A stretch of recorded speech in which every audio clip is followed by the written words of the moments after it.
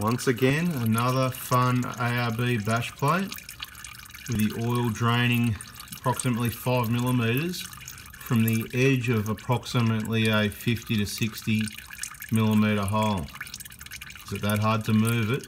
Probably move it forward and a little bit to the driver's side. There you go, ARB. You're about 5 mil off the front edge, so I'd say take it forward 30 mil, and the driver's side you're about 15 mil off, so probably take it another 15 toward the driver's side. There you go, that's a guesstimate, but that'd be a lot better than what you got now.